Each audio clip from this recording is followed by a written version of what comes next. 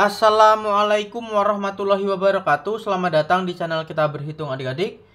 Pada kesempatan kali ini kakak akan mencoba untuk mengajarkan bagaimana sih cara mencari pecahan desimal dari pecahan campuran 21/5. Kalian harus ingat terlebih dahulu, apabila ada pecahan penyebutnya per 10, kita langsung dapat merubahnya menjadi desimal. Satu angka di belakang koma 2 per 10 0,02. Apabila penyebutnya per 100, maka dua angka di belakang koma.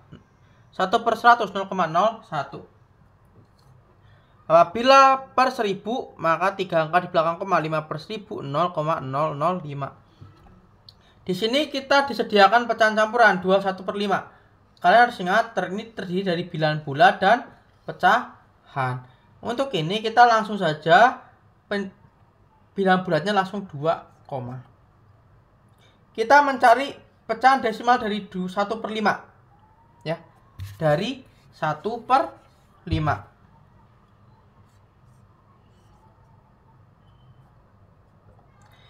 5 dapat kita jadikan 10 kita kali berapa? Kita kali 2. Ketika penyebutnya kita kali 2, maka pembilangnya kita kali 2 juga.